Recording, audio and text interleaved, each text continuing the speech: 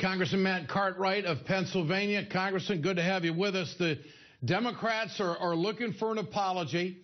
And then, of course, there's also the question about whether the chairman actually broke the rules or not. Are you going to get an apology? Is this going to have any impact? It doesn't sound like we are, Ed. I need to tell you, I'm on that committee. I was 25 feet away from Chairman Issa when he pulled that stunt. It was astonishing to me, actually, to watch him reach over Elijah Cummings and hit the switch to turn off Representative Cummings' microphone. I've never seen anything like that, and I checked with people who have been in the Congress for dozens of years.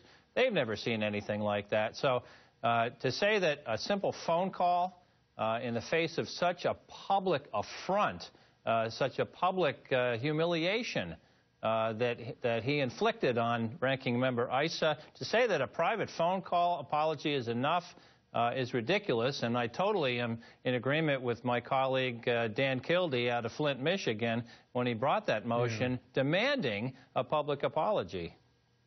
Did the chairman break the rules? He says he didn't. Democrats say he did break the rules. What is it? My understanding is he absolutely did, because there is a rule, there's a House rule that allows equal time. He gave 0 time to the ranking member of the full committee, which is a flagrant violation of the rules.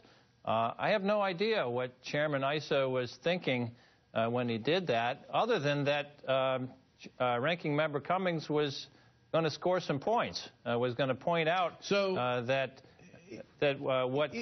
what the witness could have said might have shed some new light on the subject. Bottom line here, Congressman, is if the Democrats don't step up to this kind of behavior, who knows what the next hearing's going to be like or how the next committee is going to be handled.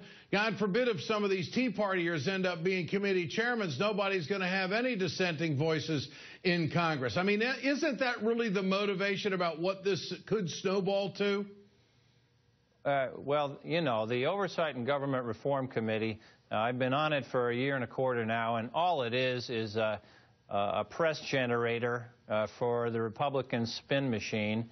You know, this thing that you've seen infecting all of Congress, the dysfunction that you've seen, it's first of all, it's zombie legislation to repeal the Affordable Care Act 40+ times, maybe over 50 times, depending on how you count it. But that's infected the committees as well. And we see this in the Oversight Committee, where they keep, respinning, recasting the same old phony scandals over and over again.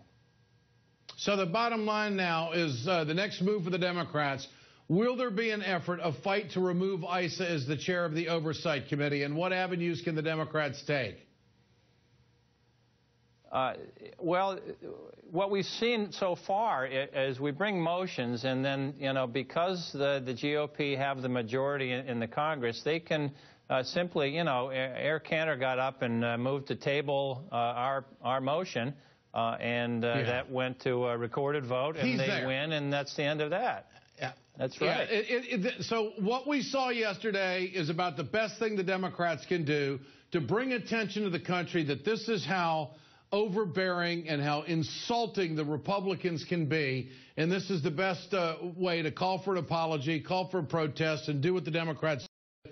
Removing Darrell Issa, it isn't going to happen, and not in the age of obstruction or fair play and debate. It won't happen. Congressman, good to have you with us tonight.